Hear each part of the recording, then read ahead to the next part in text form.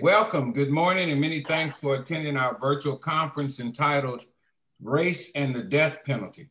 This conference is sponsored by Amnesty International USA Dallas and co-sponsored by the Racial Justice Coalition, SMU Human Rights Program, Texas Moratorium Network, Reed Justice Initiative, Dallas-Fort Worth chapter of the Council on American Islamic Relations, the League of Women Voters Dallas, the League of Women Voters Texas, Texas Death Penalty, Abolition Movement, Pax Christi Dallas, Peace Mennonite Church, Dallas Quaker Friends Meeting, Peter Johnson Institute for Nonviolence, Good Street Baptist Church, Paradise Missionary Baptist Church, Houston Peace and Justice Center, The Prison Show at KPFT 90.1 FM, Ledbetter Neighborhood Association, Austin Abolitionists, and Shape Community Center in Houston. The purpose of this conference is to highlight the inherent systemic injustices within the application of the death penalty and how race is a key factor in determining executions. The impact that race has on our system of justice is well documented. The foundation and historical roots of American policing were created to catch runaway slaves, to keep white people safe from Black people, and to protect colonialist slave labor investments in order to maintain economic order. This set the tone and established the order in which the law is adjudicated. Whether it be the unfair trial of the Scottsboro Boys or the complicity of local law enforcement in the decimation of the predominantly Black Greenwood area during the infamous Tulsa race riots, this gives us a window into understanding why Black lives have not mattered and how capricious the US criminal justice system is with regards to race and the death penalty. Since executions were resumed in the US on January 17, 1977, the country has put to death 1,532 individuals, with 2,600 more currently waiting to be killed. The US government conducted 3 executions within a 4-day span earlier this month, between January 13th and 16th, including Lisa Montgomery, the first woman executed since 1953, an intellectually disabled African-American man, Corey Johnson, and another African-American man, Dustin Higgs, executed on Reverend Dr. Martin Luther King's birthday. The US government executed 13 people last year, making it the leading execution jurisdiction in the United States for the first time in American history. The next scheduled execution in the USA is set for February 10th, when Texas is due to execute Edward Busby Jr. President Biden has vowed to abolish the federal death penalty within the first 100 days of his presidency. Given that, we're encouraging state representatives and district attorneys to seriously consider our concerns and suggestions.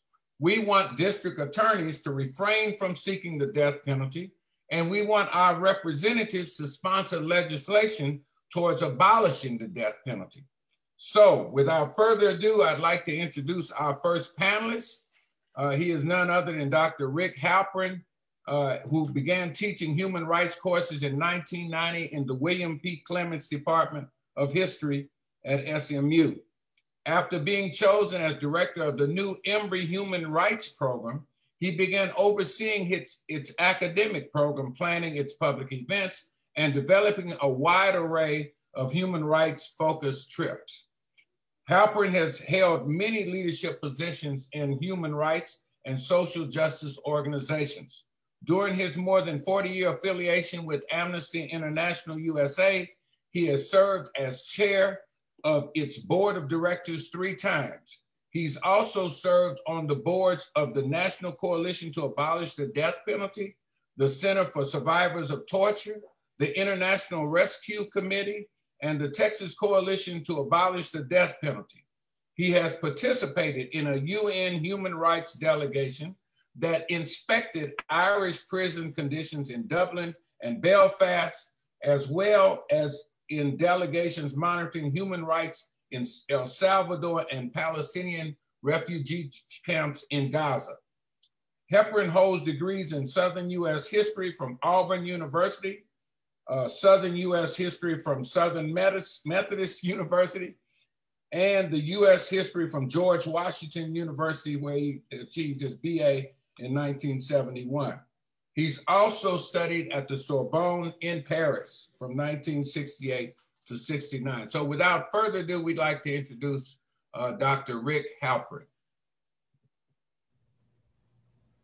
Well, thanks, Mustafa, and thank you all for attending. Glad you could join us on this Saturday. Just a quick note, I'm going to be giving a really broad overview about the links in American history between slavery, racism, race riots, lynching, and how we came to the notorious McCleskey decision in 1987. So it's a lot to cover in a short period of time. Let me just start by offering a few sources that are relevant to this material for folks. I thought these might be helpful for you. So one, I think you should definitely be aware, if you're not already, of the Death Penalty Information Center and its website. They have great statistics there on many aspects of the death penalty, whether it's financial cost, innocence, and certainly related to race and death sentencing. And I'm sorry, it's the educator in me, so I just want to mention a few books relevant to this topic, and I'll be very quick. One of them, A People's History of the United States by Howard Zinn. It's excellent. A very provocative book and also very well received. Stamped from the Beginning, The Definitive History of Racist Ideas in America. This is a disturbing read, and it's spot on, and I'll be referring to this throughout my talk. Wherever you are, you certainly don't have to be in Texas. There's a very thick book you can see, but it's called States' Laws on Race and Color. And this book is a compendium of these kinds of racist laws state by state in this country. It's very, very eye-opening, to say the least. I would say a powerful book on lynching it's called Without Sanctuary, Lynching Photography in America. And I just forewarn you, it's a history of photography, photographs of lynching. It's disturbing, and it's not easy to look at, but it's in part how we confront our past. And the last but not least, and specific to the notorious Warren McCleskey case, which I'm going to be mentioning at the end of my talk today, is this book. It's called Imprisoned by the Past, Warren McCleskey, Race, and the American Death Penalty.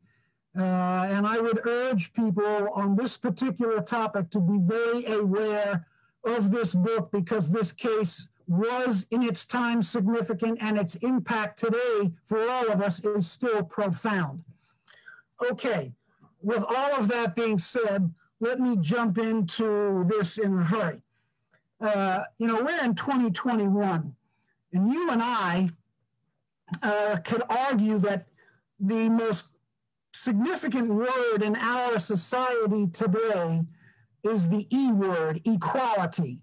Everything in our country today is supposed to be based on equality. We know it isn't, but it's supposed to be. You're not supposed to be discriminated against because of your race, your language, your sexual orientation, your gender, your ability or disability, from a wheelchair to physical health. Nothing is supposed to discriminate against you. And this is the way it should be. But this is pretty atypical of our country's history. Our country, and I'm talking about from colonial settlement in 1607 to today, it's only 414 years old. It's not a long history. The overwhelming history in our country is the history of discrimination.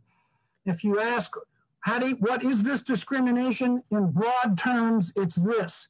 From colonial inception, and you could argue even into today, the history of America when it comes to social justice and human rights issues has been the history of elite, privileged, Protestant, white, male, wealthy businessmen against everybody else, including other white males who are not in that group of elite, privileged businessmen. The founding fathers, their vision of America had nothing to do with the country that you and I live in today. You and I can associate a lot of great idealistic words: freedom, religious liberty, opportunity, perhaps justice. But the word equality had nothing to do with the founding fathers. Their vision of America was the following. America was to be run by them, white males of privilege. They were to be citizens, which meant that as citizens, they could vote, they could make the laws, they could run for office, they could serve on juries, and they could carry weapons. Nobody else was to have this privilege. So the founding fathers had nothing to do with women, nothing to do with Jews, nothing to do with Catholics, nothing to do with Native Americans, and certainly nothing to do with people of color, even free people of color. There was no E-word, there was no equality. This was a hierarchy of discrimination with white men at the top, and that is how this country was founded. All right, so slaves came to America starting in 1619. This terrible institution lasted until 1865, 246 years of legalized brutality, oppression, in which an entire group of people, of course, were not even seen as people, they were seen as property that you could buy, sell, beat, sexually assault, or kill with impunity. It just happened to be property that could reproduce and make money for you, but they were not human beings. The notorious Dred Scott Supreme Court decision of 1857, still considered to be one of the worst decisions in our nation's history. 9 white males, 7 Democrats, 2 Republicans, decided in 1857 that slavery was legal throughout the entire United States, from Key West to the Northwest, and that as long as there was to be a United States, according to the Supreme Court decision of Dred Scott, people of color, including free people of color, were never, ever, ever, ever going to be considered citizens. They were never going to be seen as people with rights that the white man was bound to respect. And that's the language from the case, not my language. They were to be subservient people, but certainly nothing to do with equality. But then the war came in 1861. The war upset all of the plans for Dred Scott. And in the war, the Civil War, the war between the states, as it was known here in the South, some 800,000 Americans were killed, including 350,000 white Southerners. During the war, every single Southern state had many different secret white male-based terroristic groups to keep slaves and free people of color peaceful, so there would be no slave uprisings during the war. And many of these organizations existed deep into the 20th century. So they had names such as the White Line, the White Brotherhood, the Men of Justice, the Council of Safety, and perhaps the 2 most violent and most notorious would be the Knights of the White Camellia in Louisiana and the Knights of the Rising Sun here in Texas. These were pure terror organizations that conducted raids and killing of people of color with total impunity during the war. After the war, which the South lost and left the South in ruins, all of those groups were superseded in 1865 by the formation of the Ku Klux Klan, which obviously still exists today. The Klan was not a Southern phenomenon. It became tragically a national phenomenon and even established branches in Canada and in various countries in Europe. The Klan considered itself to be an organization of chivalry and patriotism, but as we all know, it was based on racial terror. And so we entered the second phase of Reconstruction, where punishing people of color took on two different forms, and they existed simultaneously: lynching and race riots. These were both forms of racial terror conducted by white mobs against an individual or groups of individuals, or sometimes entire communities of individuals of color. Lynching was primarily in the South, but it was nationwide. You had Asians lynched on the West Coast, Native Americans lynched in the Dakotas, African Americans lynched as far north as Duluth, Minnesota. It wasn't just a Southern problem, but primarily a Southern problem. And this terrible legacy of our past lasted about a half a century. From the 1880s, when statistics about lynching first began to be kept, until it died out primarily in the early mid-1930s.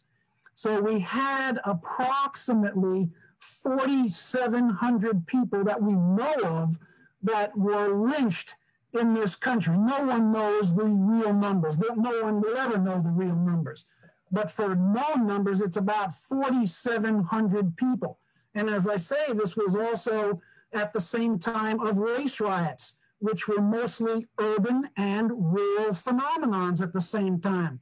So we had race riots from 1866 into the 1940s in urban areas such as Houston, New Orleans, Memphis, Atlanta, the nation's capital, and you had them in smaller places like Longview, Texas, in East Texas.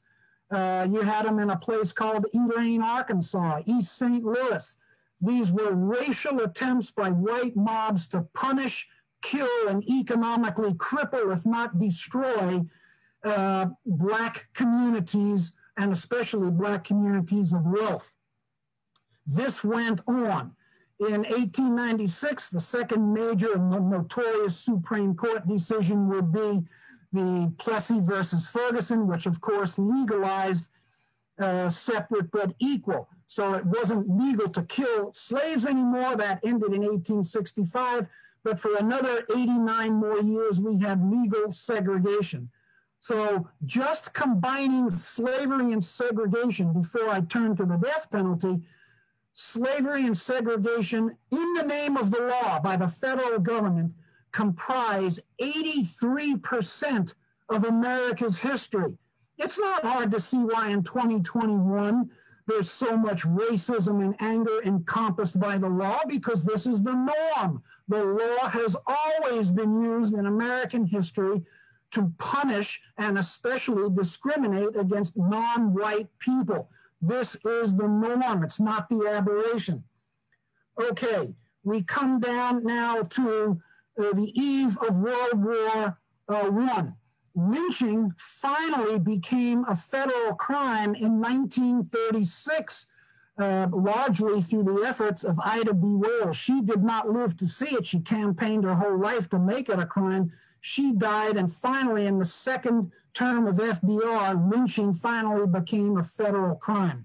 And as lynchings declined, and I must add here quickly, the worst decade in American history of lynching occurred in the 1890s, when throughout the entire decade, each year of the 1890s, an average of 111 people were lynched in this country. That's 2 people a week, for heaven's sake. By the 1930s, we were down to 28 people a year, which is still a person every other week, but 28 people too many. Okay, bear in mind that as lynchings began to decline, the incarceration rates of poor people and African-American people in particular began to rise. And again, I remind you that what you and I may take for granted as having the right to a lawyer, that did not become law in the United States until 1963. So you can imagine how many people in American history who were poor, whether they were white or people of color, and especially people of color who were charged with crimes, had no lawyers, no representation. Too bad for them. They went to jail or were executed with no legal help whatsoever. Okay, let's fast forward to the last very quick part of this, which is the death penalty as a part of punishing people in American history. We've executed over 19,000 people in American history. This is a norm, again, a tragic norm. The death penalty, as we knew it, was stopped temporarily by the U.S. Supreme Court in 1972, and it was allowed to restart in the Gregg v. Georgia decision in 1976. And death execution started in 1977, as Mustafa mentioned in his intro. And in the early 1980s, executions mostly across the Deep South, the Death Belt, with these links to slavery and lynching, just extended it to executing people. And heavily, most of these people that were executed in the 80s, not surprisingly, were African-American men accused of terrible crimes and crimes against white people. The case of Warren McCleskey, he was an African-American man in Atlanta convicted of murdering a white police officer. And his lawyers, what makes this case so special and so terrible is this. McCleskey's lawyers argued that lots of people were convicted of murdering police officers in Atlanta. Many of them were white people but didn't get a death sentence. And they were arguing that death sentencing for blacks who killed police officers in Atlanta was discriminatory. The case was seen as the best case to stop the death penalty in the United States if the U.S. Supreme Court agreed that the death penalty was racist. The decision came down in 1987 by the narrowest of margins, 5-4, and the U.S. Supreme Court ruled that the death penalty is racist, that there is racism in the American criminal justice system. But Lewis Powell, that made the deciding vote against Warren McCleskey. McCleskey was executed. The court ruled that there may be racism in the criminal justice system, but McCleskey and every other defendant had to show that the prosecutors were racist against the individual defendant, regardless of all the statistics that said that this is a racist system. And it's an impossible bar for any defendant to meet. McCleskey was executed, and since 1987, no major U.S. Supreme Court case has ever challenged stopping the death penalty on the institution of race. And I'll conclude with this. The McCleskey decision, the justice that gave it, Lewis Powell, he served 33 years on the court, he said it was the worst decision he ever made. He wished he could take it back. Too little, too late. This decision is known as the Dred Scott decision of the death penalty movement. And we have never approached anything like it since. Is the death penalty racist? Of course it is, because the American criminal justice system has been racist since its inception. Thank you so much.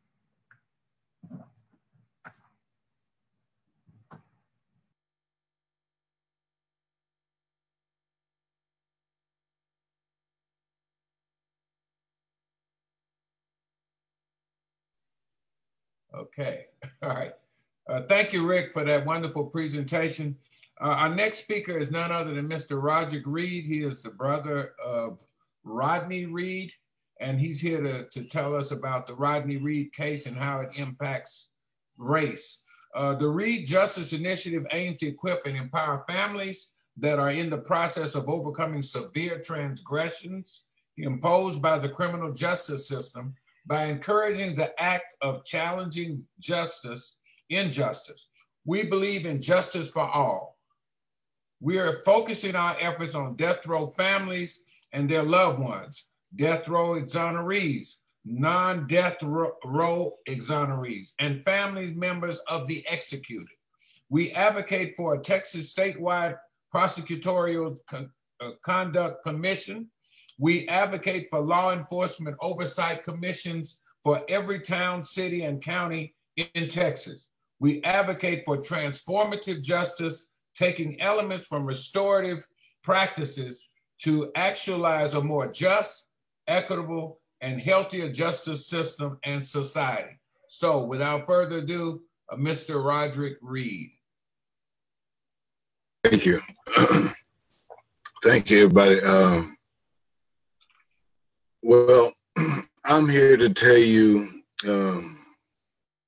Dr. Rick, you know, he did a good job, you know, with all the facts and statistics and everything, and he's on point on everything that he said, but I'm living it. You know, my family is living it. My brother is living it. Racism plays a big part in this case. From the very beginning, as you got to understand, ever since Bastrop was erected in 1832, it's been predominantly white ran. This is a small southern Texas town. And they're very, very racist around here in these parts. I'm just trying to keep it neat.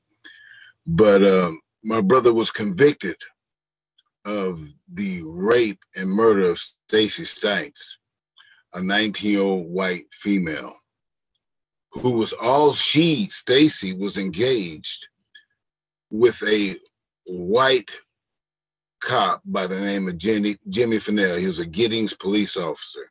They were engaged. At the same time, Stacy Stites was seeing my brother, and they say other people, but I know she was seeing my brother. Well, Jimmy found out, in our opinion, all the facts, forensics, everything points, he killed her. But they won't admit that. I'm gonna get to that in a minute. He found out he killed her, and later on, they set my brother up for the murder. There was DNA evidence in the truck, which they released within a week back to Jimmy Fennell. There was DNA at the crime scene that was not tested. There was all kinds of misprosecutorial conduct in this. They broke all kinds of laws, putting my brother on death row. And he had an all-white jury, elderly jury. He didn't have a jury of his peers. And everything, all the evidence points to other people besides Rodney Reed. We've been trying to admit evidence since the beginning. There's testimonies that have not been admitted. There's DNA that has not been tested. There's witnesses that have not been called. And yet, you got a man on death row. You're trying to take his life. And that is something that, first off, is just wrong to take a life anyway, because we do not believe in the death penalty. But secondly, to deny a person a fair chance, as Dr. Rick Halperin was saying, equality, we did not have that. Justice was not there. Justice was in the streets when it came to my brother's case, you know. And for years, my brother's been there on death row now for 23 years, locked up 23 hours a day for a crime he did not commit.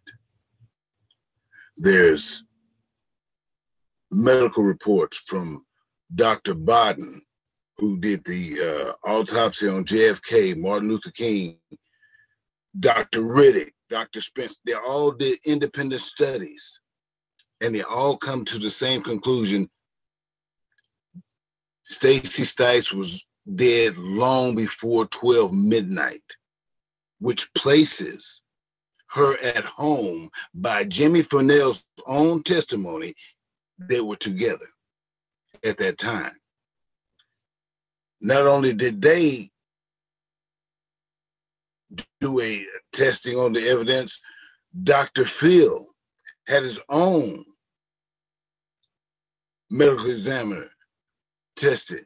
He came up with his own independent studies. So, but we've been trying to admit this for the longest now. We've been trying to get this in, and they will not allow this, okay? And then there's DNA evidence. Where have you ever heard in a murder case that all DNA evidence is not tested? That's, I believe, Cop 101, you know, test everything, but they have not tested it. So we've been fighting, like I say, for 23 years, a uphill battle, you know, and when it all started, the day they convicted my brother, my mother told them that God has his hands in this, and you will not take my son's life without the whole world knowing about it. And that's when we stood together as a family and started fighting, and we're still fighting. This nightmare still is alive. It's still going. My brother's still in death row, you know. And so, racist, yes. You know, there was a time right after my brother was convicted that I couldn't go down the street without getting pulled over every other block. I was blackballed and Bastrop from even getting a job. I got 2 degrees. I couldn't get a job in McDonald's. Racist, yes. It plays a big part in the justice system. It is corruption, you know, and you talk about corruption, the sheriff at that time that ran on the thing that if you elect me, I will give you the murder of Stacey Stites. He was later convicted of, I believe, 7 felonies. Jimmy Fennell, Stacey Stites' boyfriend, was convicted of rape and abduction while on duty as a police officer. David Boyd, the chief of police, city police in Bastrop at that time, was convicted of DWI and other things. Corruption runs all rampant through here, along with racism. And we're still fighting to this day. And I'd like to thank everybody that has supported Rodney, that has been there for the family, their prayers and everything, because it means the world to us. And we've come a long way. God has been good. He's wow. You know, we've had over 5 million signatures, amicus letter written by active and retired police. We've had stars, Kim Kardashian, Dr. Phil. We had bipartisan support, Democrats and Republicans saying Rodney Reed deserves a new trial. But yet, Rodney Reed is still on death row. So where it stands right now, before I close, we're waiting on an evidentiary hearing, May 17th, here in Bastrop. And that is to try to admit all the evidence that I previously spoke about and then some. May 17th, and we heard the Texas Court of Criminal Appeals has issued a order to the judge in this case to have a disposition in my brother's case come to a head within 180 days. So that's where we stand at right now. And for everybody that's wondering about my brother, he is doing well. His spirits are up. He's very hopeful. And he sends his love to everybody that believes in him. Thank you.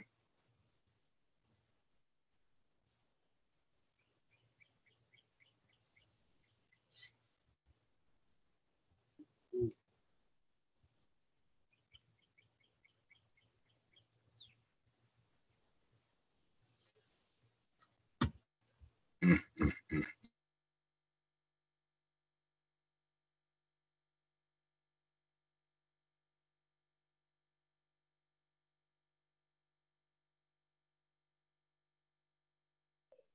Okay, can you hear me now? Okay, all right. Yeah, well, anyway, I was saying we're praying for you and the family.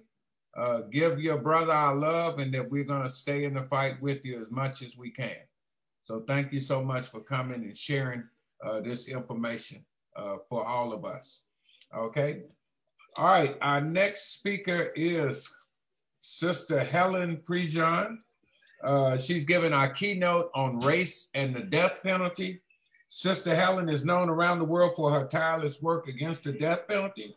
She has been instrumental in sparking national dialogue on capital punishment and in the shaping the Catholic Church's vigorous opposition to all executions. Born on April 21st, 1939 in Baton Rouge, Louisiana, she joined the Sisters of St. Joseph in 1957. She worked as a high school teacher and served as the religious education director at St. Francis Cabrini Parish in New Orleans before moving into the St. Thomas Housing Project in the early 80s. In 1982, Sister Helen began corresponding with Patrick Sounier, who had been sentenced to death for the murder of 2 teenagers. 2 years later, when Patrick Sounier was put to death in the electric chair, Sister Helen was there to witness his execution. In the following months, she became spiritual advisor to another death row inmate, Robert Lee Willie, who was to meet the same fate as Sounier. After witnessing these executions, Sister Helen realized that this lethal ritual would remain unchallenged unless its secrecy was stripped away. And so she sat down and wrote a book, Dead Man Walking, an eyewitness account of the death penalty in the United States. The book ignited a national debate on capital punishment and spawned an Academy Award-winning movie, a play, and an opera.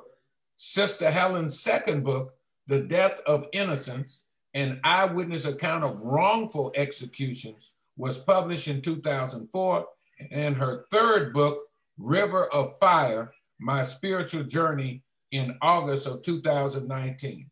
So without further ado, we'd like to welcome Sister Helen Prejean to give us our keynote address on race and the death penalty. Well, first of all, thank you, everybody. Boy, am I glad to be here. Rick, great overview. Rick and I got started almost about, although I was present at the execution of Pat Sounier in 84, but 90, you began, Rick, anywhere before then. And Rick has always been somebody to get us the information. You can't move and you can't act and you can't unless you understand the race that's been in it from the beginning, to have that grasp of history. And I'm glad you recommend books to us. We need to be reading books. We need to dig deep. And then, of course, you, Rodrick, to be with you and with your brother. You know what I just figured out? Thanks to my African-American brothers and sisters, when I moved into the St. Thomas housing projects in New Orleans, here a white, privileged, naive woman, a nun, who thought at first that if I just prayed hard enough, God was going to take care of all the problems of the world. And River of Fire is all about waking up. And waking up is just a huge thing in our lives. Waking up and then joining hands in community to work with what we have become aware of. So through my African-American brothers and sisters who became my teachers when I moved in St. Thomas, and I learned for the first time about white privilege. I learned about my own privilege. And then just seeing nothing. There's a saying in Latin America, what the eye does not see, the heart cannot feel. And that's why I wrote Dead Man Walking. It's to bring people inside the execution chamber, bring people in touch with their outrage at a crime, the suffering of victims' families, but then come to a place, is this what we do as a nation? And so from the beginning, first thing I learned from Millard Farmer, the lawyer, the good lawyer from Atlanta who took the appeals and Pat Sonier tried to save his life, how racist the application of the death penalty is. Because it's up to the discretion of prosecutors to seek death or not. What these federal executions have just showed us is that when you give individuals the power to decide to kill or not, they're going to use that power. And we just had Trump and Barr use their power to the hilt. They could kill, and they did. So they killed 15 human beings in a short period of time because they had the power.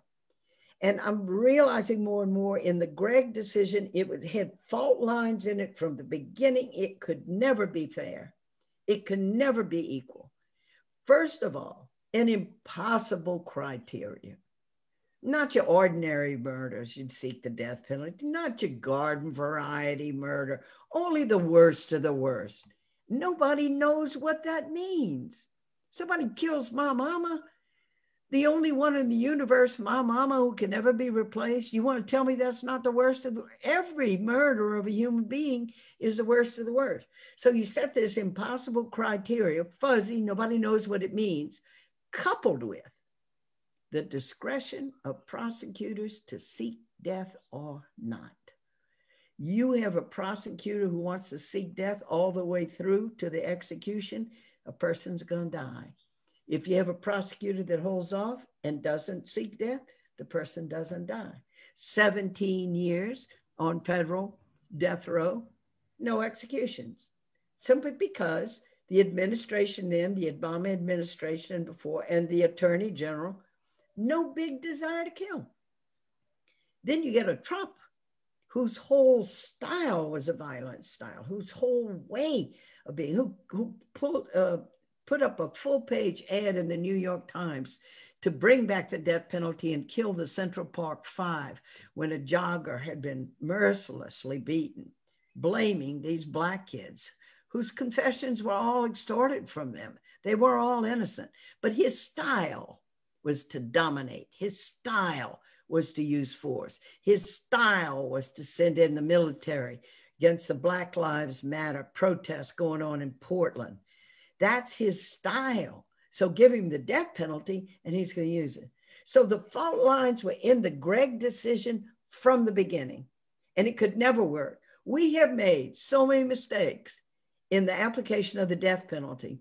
For every 9 people who have been executed in the 1,500 plus people killed who've been gassed and shot and electrocuted and lethally injected, 1 person has been exonerated. We have made a mistake 1 out of every 9 times. Can you picture getting an airplane ticket where they got to tell you, well, we just want to alert you that you got a 1 in 9 chance of making it without the plane going down in flames. Thank you very much. I think I'm going to drive. I mean, that's how broken the thing is.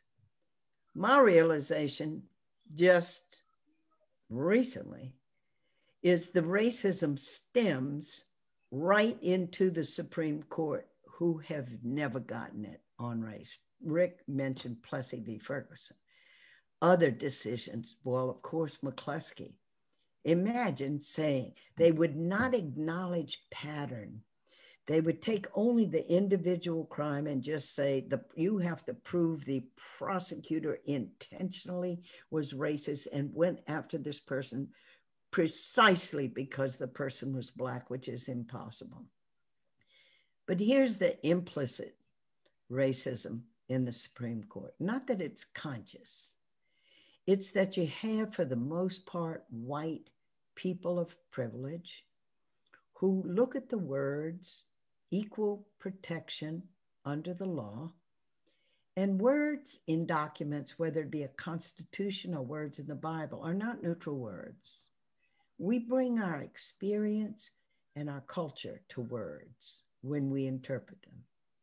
As Thurgood Marshall said, the first African-American on the US Supreme Court, when I, as a Black man, look at those words, equal protection under law, and somebody who's gone to a white prep school and know nothing but privilege all their life is going to interpret the words equal protection under the law, we come away with a very different interpretation.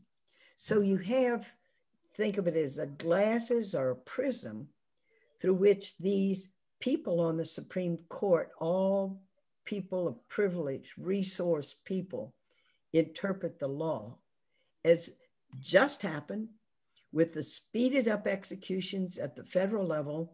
There were lower court decisions in the appeals courts that were looking at individual legal issues in these cases, and the US Supreme Court, in their haste to get these people killed, went roughshod over all of those appeals and hastened the executions because they could.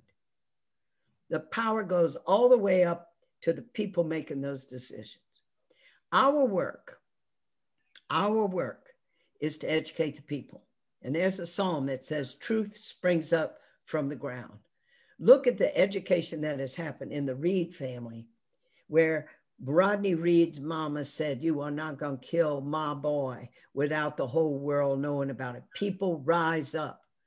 Ordinary folks like us who haven't had a family member that's been the subject of prejudice, but we see and we awaken and we connect with each other.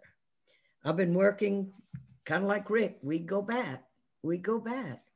But when you're on fire, and I put this as the prelude in my book, River of Fire, and it's my story about, as a white privileged woman living in the suburbs, very removed from suffering, how I woke up.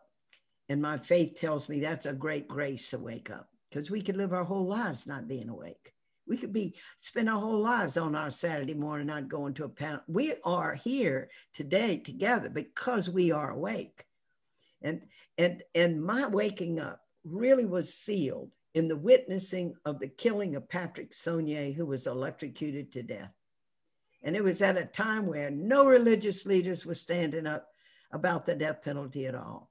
But it goes like this, and I'll end with this. They killed a man with fire one night. It's why I have fire in the title of the book. They killed a man with fire one night. They strapped him to a wooden chair and pumped electricity through his body until he was dead. His killing was a legal act because he had killed. No religious leaders protested the killing that night, but I was there. I saw it with my own eyes. And what I saw set my soul on fire, a fire that burns in me still. And now here's an account of how I came to be in the killing chamber that night and the spiritual currents that drew me there. I keep going because of people like you. I keep going. I'm writing an article right now for The Nation magazine. I think I want to entitle it, Hope is an Active Verb. When we have hope and we see and we understand and we have a moral imperative burning inside us, we act. We're not just standing on the side paralyzed and watching history go by. We act, we move, we learn, we join together. And that's why I'm really glad to be a part of this with you today. And we must not think because our numbers are small or it looks like we are getting there much too slowly. No doubt the death penalty is the practice of torture. You cannot sentence to die conscious, imaginative beings who sit in small cells 15, 20 years and then are taken out to be killed. Everybody I know on death row has had the same nightmare. The guards are coming for me. It's my time. I'm kicking. I'm screaming. They're pulling me out of my cell only to wake up and look around. I'm still in my cell, not now. And then to watch, like Joseph Odell in Virginia, who watched as 20 people that he knew were led past his cell to be killed, to be executed. It is the practice of torture defined in the UN Convention Against Torture as an extreme mental and physical assault on someone rendered defenseless. You render a person defenseless, and then what greater mental anguish that they're going to kill me in 2 days. They're going to kill me in 1 day. They're going to kill me in a few hours.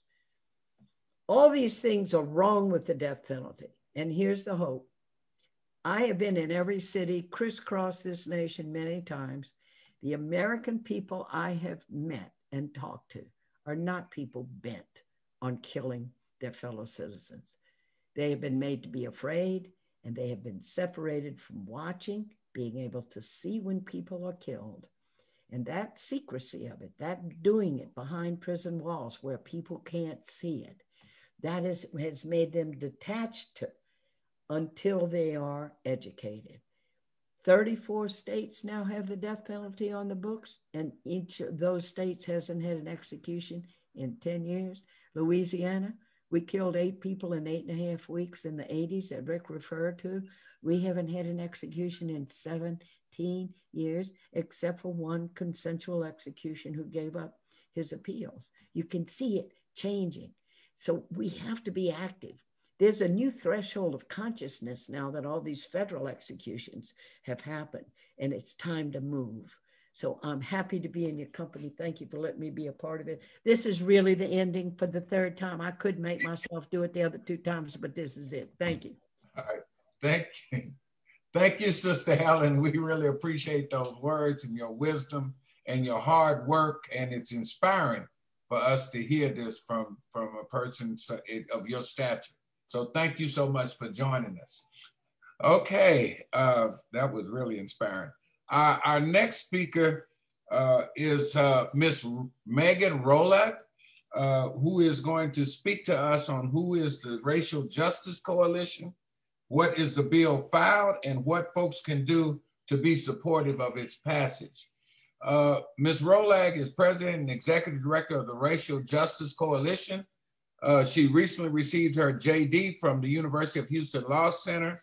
Although originally a Nebraska native, Megan attended Baylor University in Waco, Texas, and majored in international studies in Spanish. During her undergraduate career, she interned as a Bob Bullock Policy Fellow in the Texas Senate during the 84th Texas legislative session, and a youth ambassador for No Kid Hungry / Texas Hunger Initiative. During law school, Megan developed an interest in on-campus organizations like the Alternative Dispute Resolution, ADR team, the Association of International Petroleum Negotiators, and the Energy and Environmental Law Society, EELS.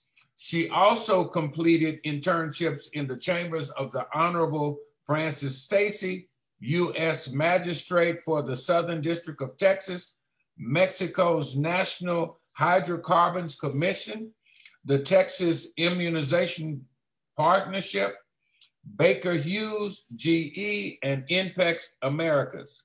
Additionally, she clerked for 3 litigation firms. Currently, Megan is the president and, as I said before, the executive director of the Racial Justice Coalition, which operates in Texas and Nebraska. So welcome, Megan. Thank you for being here. And without further ado, we bring forth Megan Rollag. Thank you so much, Mustafa. Hi, everyone. I hope everyone's having a great day. It's tough to follow up Sister Helen, so just bear with me. Just a little background on the Racial Justice Coalition. We're an organization, like Mustafa said, that operates in Texas and Nebraska. And we are committed to analyzing and mitigating racial bias in sentencing and convictions. So we're an organization that not only looks at death penalty sentencing, but we look at sentencing trends generally. And one of those aims is we seek to do research on looking at racial disparities in sentencing and convictions. We also seek to advocate for wrongfully convicted individuals, and we seek to promote policy. So one of our big goals in Texas is to introduce the Racial Justice Act in the state of Texas this legislative session. We are actually set to file it next week, and we have our bill language drafted up. And for folks who aren't familiar with the Racial Justice Act, essentially, this bill would create an extra appeal for folks in capital cases to appeal their sentencing or even their conviction if racial bias, implicit or explicit, aggravated their sentence or actually contributed them to being convicted in the first place. So this is really meaningful because if anyone is familiar with Texas and the death penalty, like I'm sure many folks are, not only is Texas very prolific in executions, but the racial disparities are bleak. Even looking at very death penalty friendly counties like Dallas County, Tarrant County, and Harris County, we see that the vast majority of individuals sent to death row are Black men. And I know that Rick had referenced this and Sister Helen had referenced this, and so did Rodrick. But the death penalty involves so much discretion, not only by prosecutors, but also by how juries are put together. And so this act would allow for an individual to say, hey, I have statistical evidence that shows that there's a pervasive issue with racial bias in my case. And this addresses the McCluskey issue that Rick mentioned, where essentially the Supreme Court said, no, we're not going to allow you, a Black man who believes his case was a product of racial bias, to use things like statistical evidence to show a system-wide problem. You would have to show purposeful discrimination just in your case alone in a vacuum. And why that's so important is because you look at very compelling stats, like how many Black individuals are sentenced to death of the whole out of places like Harris County. Those are compelling numbers that a judge should hear, and it's very important that we give people tools to talk about racial bias in a statistical context, because frankly, our courts don't see things like implicit bias or even varying degrees of explicit bias as compelling enough to spare someone their life. And so this legislation, we filed it in Nebraska, actually on a broader scale. It's applicable to all felonies, not just capital cases. But this legislation will be huge for folks on death row in Texas, because not only does it give people another shot, but it's also going to amend the state writ process to allow for statistical evidence to be allowed in the state writ process as well. Not just in a sentencing question, but also in whatever relief someone's seeking when they're appealing even their conviction.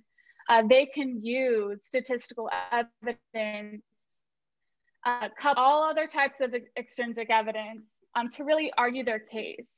And we believe that this is so important because not only are courts resistant to really the concept of racial bias and racism, but they're also resistant to things like data and science. And so we hope that this bill will also spur further study, that organizations will join us in generating more data and more statistical studies so that folks have these tools to appeal their sentencing. But that's really like our main goal in Texas right now. Our work in Nebraska also deals with generating statistical studies. Nebraska does have the death penalty. They repealed it, then reinstated it. And so this will be applicable to people on death row in Nebraska as well. So we are so excited to file this bill. Right now, the bill authors will be Senator Jose Menendez and Representative Semfronia Thompson. So we are very excited, and a few ways that folks can get involved is visit our website and sign up for updates, because the moment this bill goes to committee or even the floor of either the House or the Senate, we're going to need folks to call their senators and their representatives. We do have an uphill battle to fight here, but we believe that people's awareness of the death penalty has, really increased, like Sister Helen said, in the context of the federal death penalty. I think that it'll shock a lot of folks that, horrible, practices such as the law of the parties. Sorry, my dog is sneezing. a lot of the parties exist and that people often don't have any type of relief when they're in those situations where they're given the death penalty for just being present. And so I'll put a link to sign up for our updates in the chat for everyone at home watching. And if you could sign up, we could really rally some support and get some activism going once we get this bill filed next week. Okay. All right. Thank you, Megan.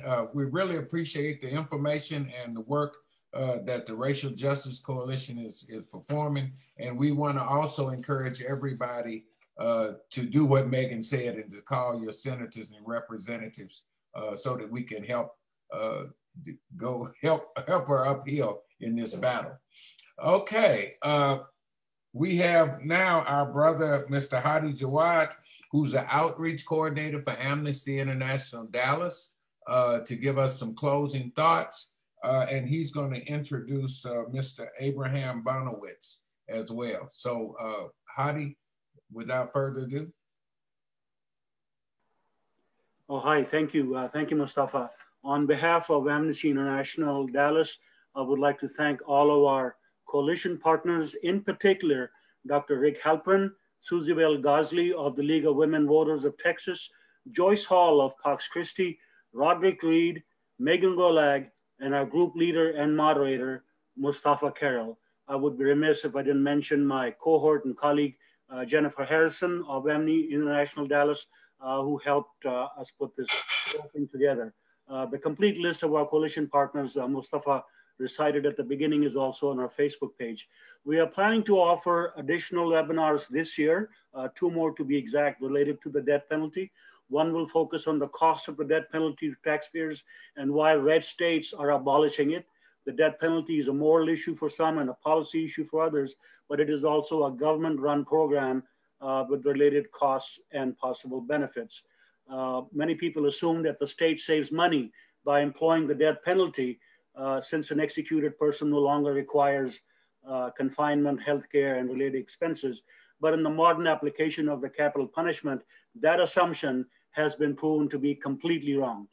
Another webinar that we will offer, inshallah, God willing, this year, will discuss the role of politics and the politicization of the death penalty, or to put it very bluntly, quote, killing to get votes. U.S. Supreme Court Justice John Paul Stevens has a quote. He said that a campaign promised to be tough on crime or to enforce the death penalty is evidence of bias that should disqualify a candidate from sitting in criminal cases. Death penalty opponents, here's some good news. We have made some great strides over the last decade, getting states to outlaw the sentence or at least reduce its use. Now we are gaining allies from local officials with direct power to shut down capital punishment. Our spirits are lifted as we note that a wave of district attorneys who ran for office in the last election cycle in counties with major metropolitan areas, such as Fulton County, Atlanta, Los Angeles County, Los Angeles, Travis County, Austin, and a big shout out to DA Jose Garza. Pima County, Tucson, Multnomah County, Portland, Oregon, who bravely proclaimed in their campaigns that if elected, they would not seek the death penalty. And guess what? Won. Add to that list recent runoff wins by abolitionist district attorneys representing Athens, Georgia, and New Orleans, Louisiana. We are hopeful and prayerful district attorneys in Dallas County. Our beloved DA here, Mr. John Crusoe, is listening, or some of his staff members are listening to this discussion, to this critical discussion. We have invited them, as we invited Dallas City Council members and Dallas County commissioners who are participating in this discussion, some of them, will join the march of history and put an end to this barbaric and archaic and racist practice. District attorneys play a crucial role in the death penalty system. We cannot talk about criminal justice reform or any claim to being a civilized society if we continue to maintain and support the capricious, arbitrary, and racist death penalty system in Texas and the United States. It's my pleasure and my honor to introduce to you somebody we added very late, like maybe an hour ago to the program, Brother Abraham Bonowitz.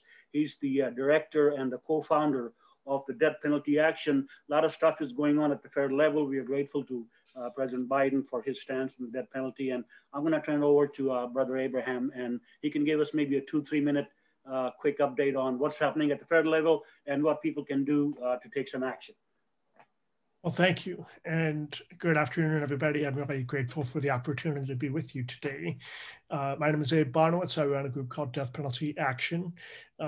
Rick and Rodrick are part of our team. We're doing a lot of work together, and I'm just grateful to be here with you today. I'm going to share my screen, but first I want to tell you that the opportunity before us is real, both in Texas to create change, but also with the federal death penalty.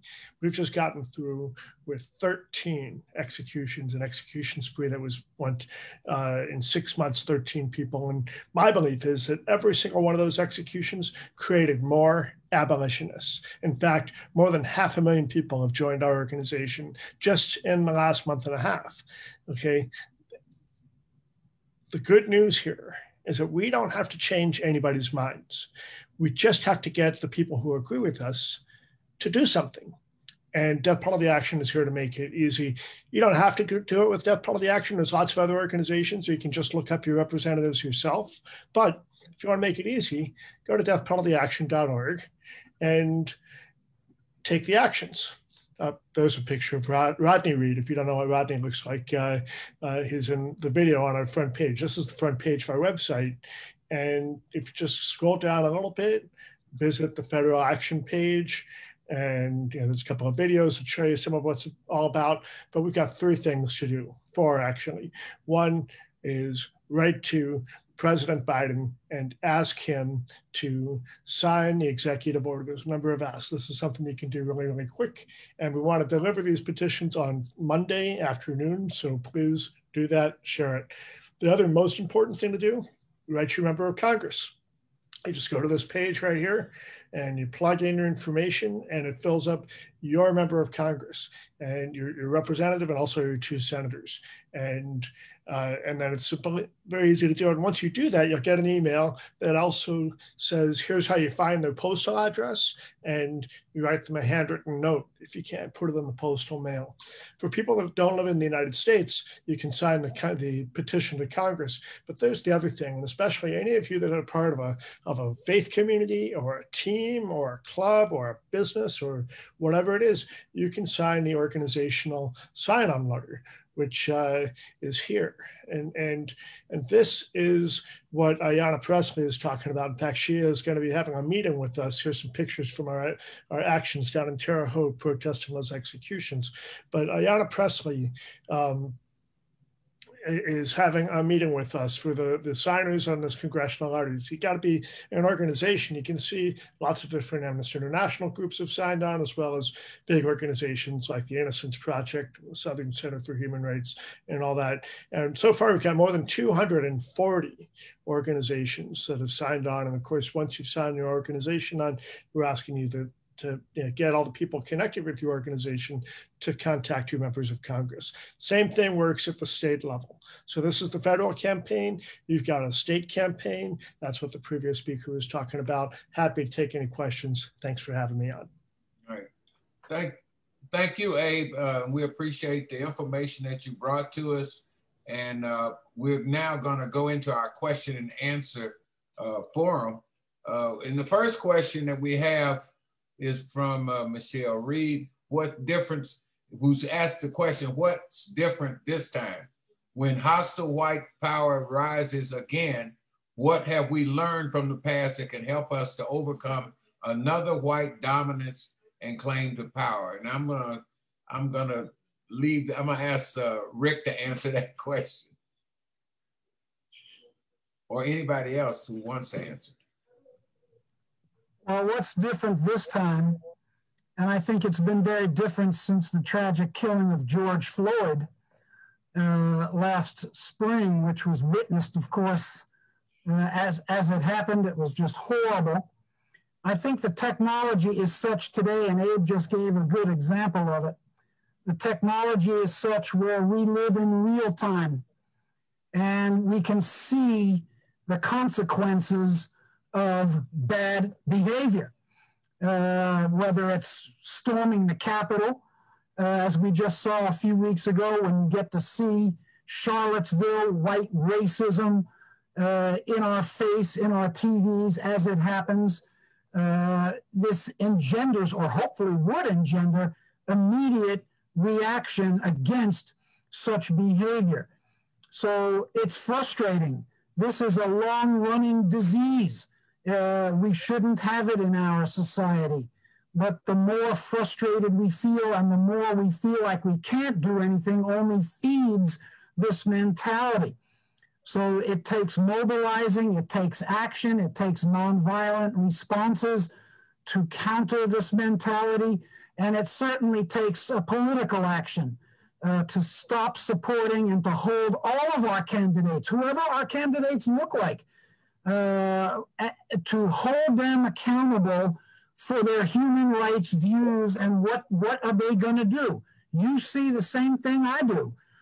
Angry white lawmakers at the state level and even in Congress and the Senate who speak for you and me, supposedly, Cruz, Cornyn, Hawley in Missouri, Mo Brooks in Alabama, this litany of white politicians who remain out of touch with human reality. And our job is to hold them accountable and support candidates to get these people out of office and to bring to office different candidates with a view supportive of human rights. This is not overnight work. It just takes time. It's organizing, as Stacey Abrams has done in Atlanta. You saw the fruits of that effort. Two different senators that aren't the two who were there. So it takes organizing. It works at the community level, but being aware of human rights is a start. That's the start. Get active. Okay, thank you, Rick. Next question is, and I hope that Rodrick is still here. And there's a question, why has the Innocent Project not taken on Rodrick's case? That's the question. Yeah, I think he's left. Has Rodrick left? Okay, then Megan, can you take that on? Well, this is Abe. I could tell you that they have taken on Rodrick's case, Rodney's case. The Innocence Project is working on that case. Okay. All right. I guess that's the answer. Good. All right. Here's another participant listening in from Gretna, Manitoba, Canada. Any insight to this curious? Things are moving now. Oh goodness, what happened to it? I'm sorry, I moved it. I'll read it. Listening in from Gretna, Manitoba, Canada. Any insight to this curious difference? At the same time, in the mid-70s that the US reinstated the death penalty, Canada abolished the death penalty. And this was typed during Rick's presentation. Okay. Okay, Rick. Well, you know, there's no shortage of differences between the history in Canada, and Canada has had its own problems with race, let's be clear, against Indigenous people, interning Canadian Japanese during the war longer than Americans did. So they have their problems. But one of the major differences between Canada and the United States, and beside many countries in the United States, relates to gun violence. This is a violent society. Everybody here knows that. Americans, we have over 500 million guns in the United States. There are more guns than there are gasoline stations in this country. And it's enshrouded in the Second Amendment, however people interpret it, rightly or wrongly, about the, quote, right to have a gun. And many other countries, this doesn't exist. And you just can't have 40 and 50,000 people murdered a year by knife attacks, arson, and other forms of killing when guns make killings so readily available in the mindset of the heat of passion to use a gun and pick up a gun and kill somebody. So a lot of this is centered in inappropriate usage of gun violence. And I just want to be clear, many people own guns in this country and are responsible with them. They are not the problem. The problem are people who are not responsible with guns, or criminals who shouldn't have them and get them and use them to the detriment of causing pain and anger in our society that fuels this need for revenge against them for what they've done. A lot of this is just our love, our cultural love of violence. Okay, another question for you, Rick. Do we know the nominated 8 Attorney General's point of view on the death penalty? Merrick Garland is opposed to the death penalty. Okay, very good. Okay, all right. Another question. It seems Tarrant County has emerged as the current epicenter for death penalty during the past year. Any ideas on the best way to spotlight this DA's behavior and raise public awareness as we wind down COVID-19? Anyone want to take that one? Megan, Abe, Rick, anybody? I mean, so forgive me, my dog's gonna bark because now she's on the other side of the room throwing a fit. But basically, one way you can spotlight DA's behavior like that is, I think our legislation is a great way to do that, because cases coming out of Tarrant County, if you can establish a pattern along racial lines or something like that, you'll be able to kind of put together a case. I think that the best thing to do is also just highlighting the cases, even on the local level, because I don't think a lot of folks understand how the death penalty is really purely a choice in Texas specifically. There are really a lack of controls and checks on prosecutors seeking the death penalty. So I think actionable steps would be promoting legislation like ours that we're filing next week.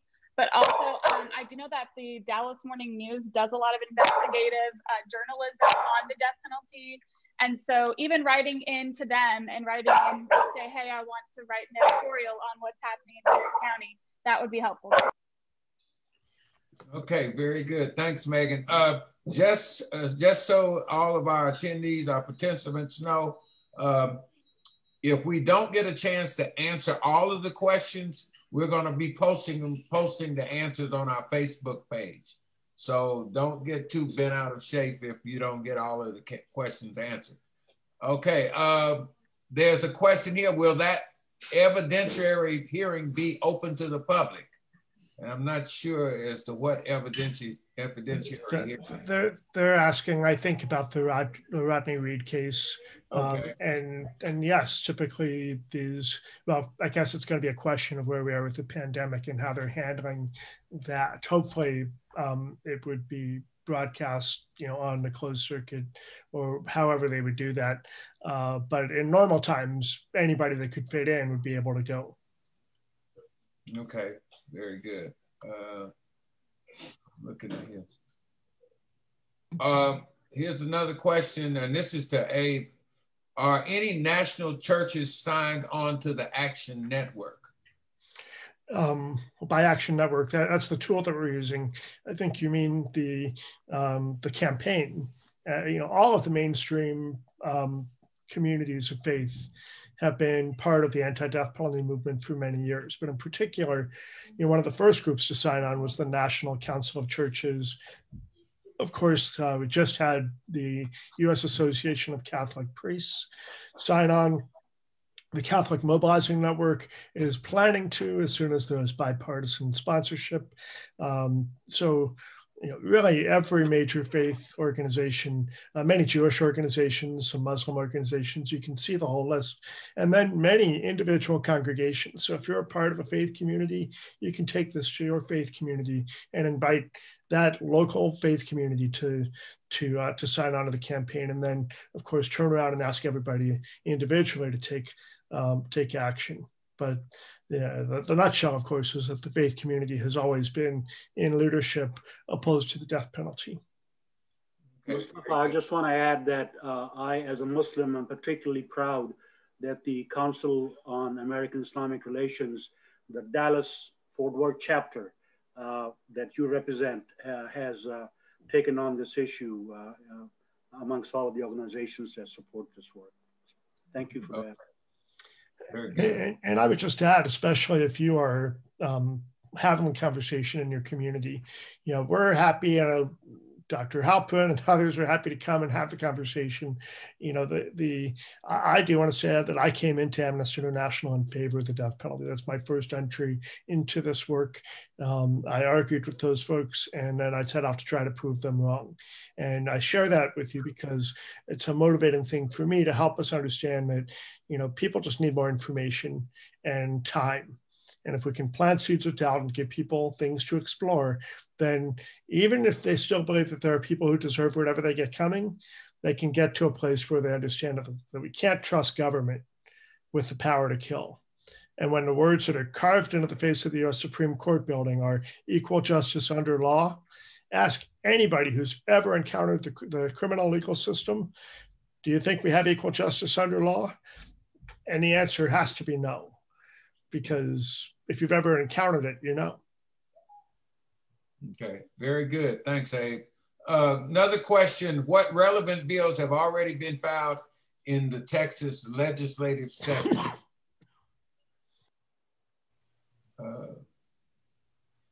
Rick, could you take that one? Or? I do not know yet. I have not seen the full listing of bills filed. We hope to have that by the end of the month. Maybe Megan knows, but I don't. I haven't seen the list yet. Yeah, I know that someone has already filed a bill to take the death penalty off the books in Texas. I think that's consistently filed every year. And our legislation, the Racial Justice Act, will be filed next week. So that's all I know for now. Well, I happen to know that there have been 3 bills filed. One with State Representative Eddie Lucio. I think his is to abolish the death penalty. And I do know that Harold Dutton and Jarvis Johnson have filed bills to not seek the death penalty in the law of pardons, which means if you just happen to be there and you weren't the shooter or the person that actually killed the person, then they're asking that no death penalty for those persons. But we're still a long way from abolishing it. Okay. Mustafa, can I add something right quick? Sure. Many people may not have seen this, but it's quite groundbreaking that the state of Ohio, just this month, the state of Ohio became the first state in the United States to pass legislation that will ban executions of persons with serious mental illness. There are 5 other states that have introduced similar legislation. Texas, of course, is not one of them. But this would be groundbreaking if, or dare I say, when multiple states follow this Ohio example and again exclude another group of people with serious mental illness from being executed. This is long overdue, and this would be an area of opportunity for people who want to work with their lawmakers here in Texas or other states to get a copy of the Ohio bill and to use this as a model to get other states, including our own, hopefully, to get bills to eliminate the death penalty for persons with serious mental illness. Okay, very good. May I just add one thing to that?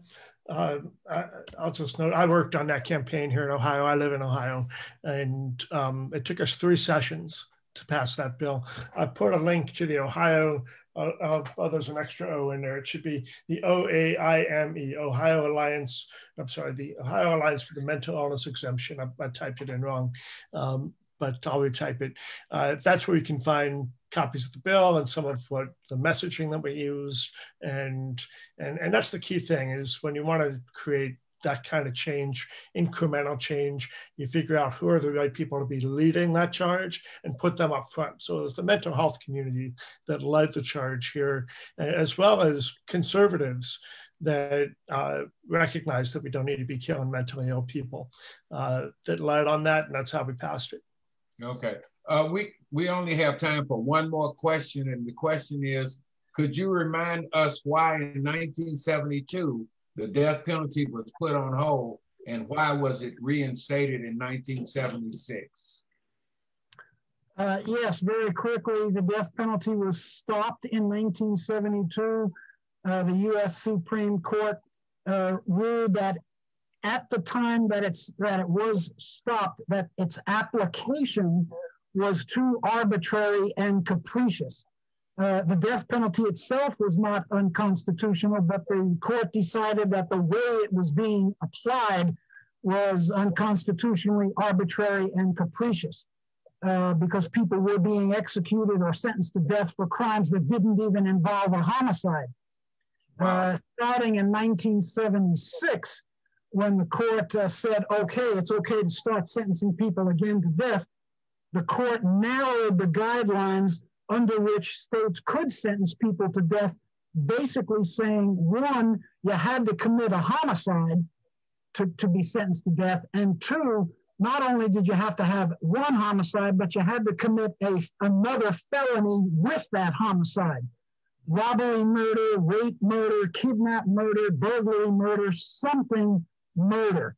So the parameters were narrowed, and that's why it was stopped and why it was restarted. Okay, thank you, Rick. And thanks, I want to thank all of our panelists for participating in today's program, and thank those folks who have attended. We have run out of time. Our program ends at 1. And just to reiterate that if your questions didn't get answered during this live session, we're going to post them on Facebook and answer them there. So thank you all very much, and may God bless everyone. Take care.